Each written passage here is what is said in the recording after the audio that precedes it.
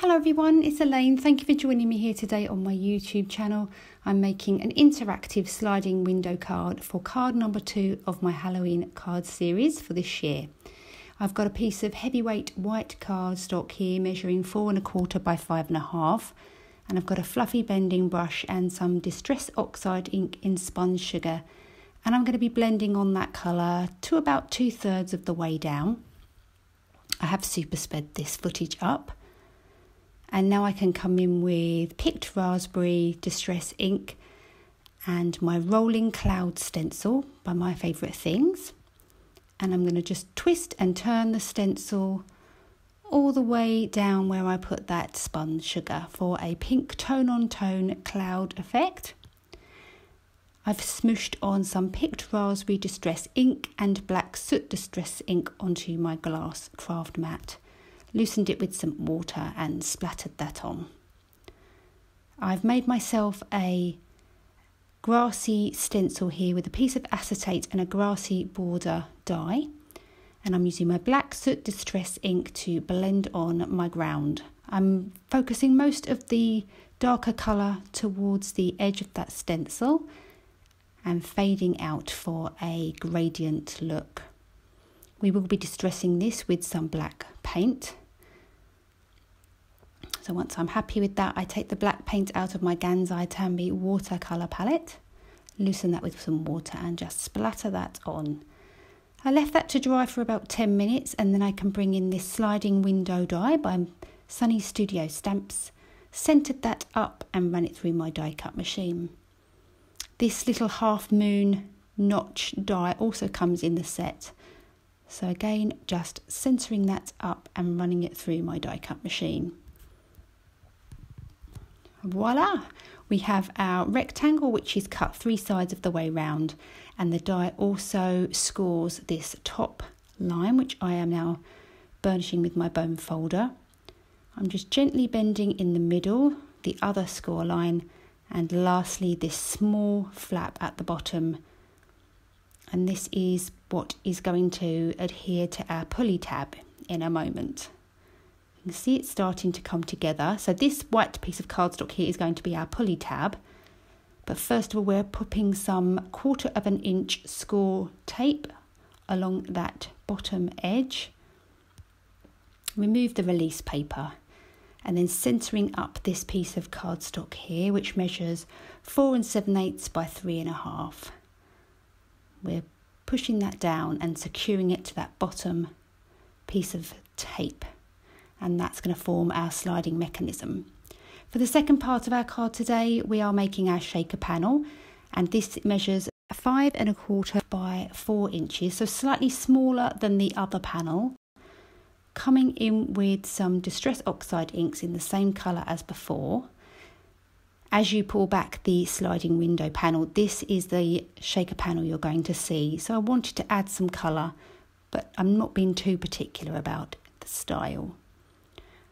I'm adding a piece of foam tape all around the edge, probably about 1/8 of an inch in width. Using my little embossing buddy here to get rid of any stickiness. And I'm coming in with my mini misty and a sentiment. Probably should have done this before I added the foam tape, but I think I do just about get away with it. Any sentiment of your choice will do. This particular one is quite an old one from MFT. Once I'd let that dry a little, I'm popping in all my shaky bits, removing my release paper from that foam tape, and I'm popping a bit of acetate on top, which measures the same size as that cardstock underneath. Pressing that down securely. I'm bringing back in my sliding window panel, just securing that down with some post-it tape to help make things a little bit easier for myself. And this time I'm using 1/8 of an inch score tape, and I'm going around the edge of that pulley tab, not directly against it, otherwise it will be a bit too tight and the pull tab won't move. So just be a bit careful of that. Just pull off that masking tape, and now I can adhere my shaker panel to my sliding window panel, and voila! Our card is starting to come together and look really cool. So now I'm moving on to the colouring section of my video. I have stamped out these little cute Halloween critters from Hello Bluebird. The stamp set is called Halloween Party. And I'm using my Copic markers to colour these in. The images are stamped onto some Copic friendly cardstock with my Memento Tuxedo black ink.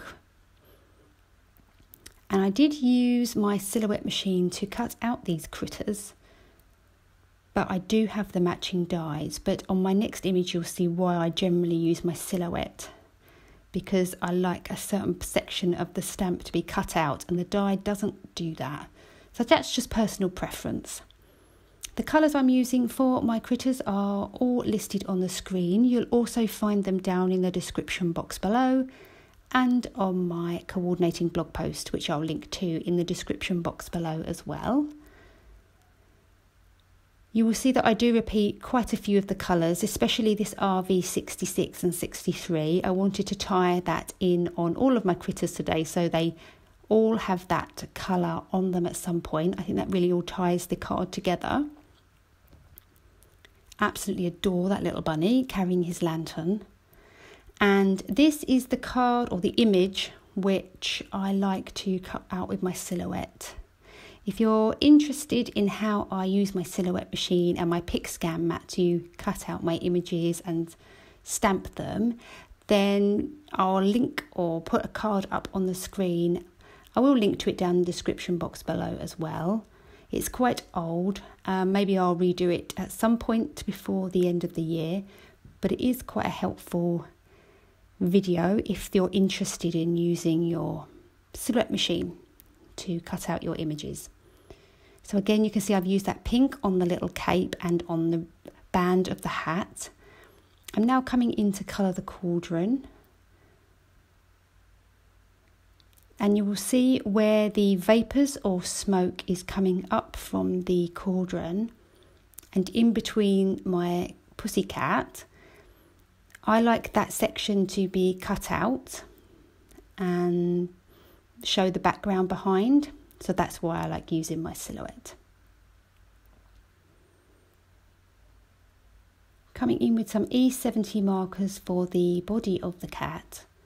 I sometimes struggle to blend these colours, but today everything was working in my favour and I was really happy with the blends I got. These are such an adorable images.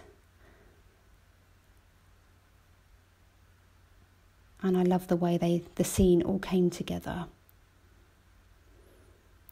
Just finishing off with some shading around the edges of his tummy. And then I come back in to finish off the hands or the paws or the arms, which I forgot.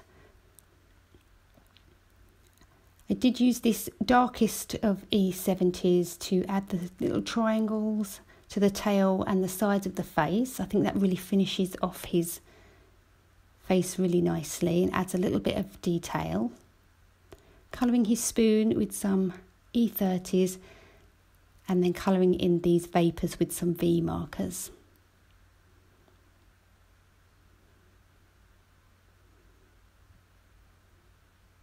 Onto my final image. Again, coming in with those RV66 and RV63. I do use the tip to tip method here because my colours weren't blending quite as nicely as I would have liked. And my bunny did start to look quite dark with this E37, but as you'll see as we move back down through the colours, down to the E31 and E30, it does soften that colour and lighten it up quite a lot. So I was much happier with the lighter shading.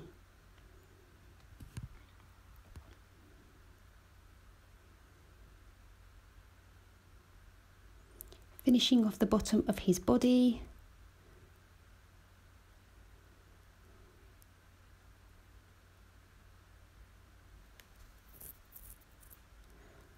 R21 for the cheeks and the ears, and a little bit of grey for the tail. Coming in to finish off the pumpkin. These are my favourite colours for pumpkins.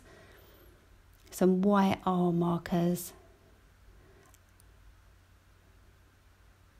And coming back in with those E70s for the stalk of the pumpkin. So that finishes off the colouring for today. The Boo to You die from Hello Bluebird was cut twice from some black cardstock. I did this because this cardstock isn't particularly heavyweight, and we're going to have this sentiment popping up and standing alone when we pull that to a sliding window die. So I needed it to be sturdy. Adding some black glaze jelly roll pen to give some dimension to this sentiment, and it catches the light when it moves, so I think it looks really cool, but it's really subtle as well. So set that aside and we can start adding our critters to the card. So I like to do this by slightly pulling up that pulley mechanism, and I'm adding some liquid adhesive to the lower part of that sentiment, just getting that straight. And then I can properly secure that down. Bringing in my other little critters here, bending the ears and placing them exactly how I want them. And that's all starting to come together really nicely. I'm using a crocodile here and an eyelet, and I do thread through some tulle to finish off this card. Do check out my other sliding window cards I've made in the past. There are other ways to finish off this part of the card, maybe with a sentiment like pull here or a little die cut arrow. So definitely check that out in the description box below. I'm adding some Spectrum Noir sparkle pen to some of the elements of the critters and some glossy accents on the lantern. And finally some black glaze jelly roll pen to the eyes. And that is today's card complete. I hope you enjoyed this video. Be sure to check out all the links in the description box, and I will see you next time. Thanks for watching. Bye.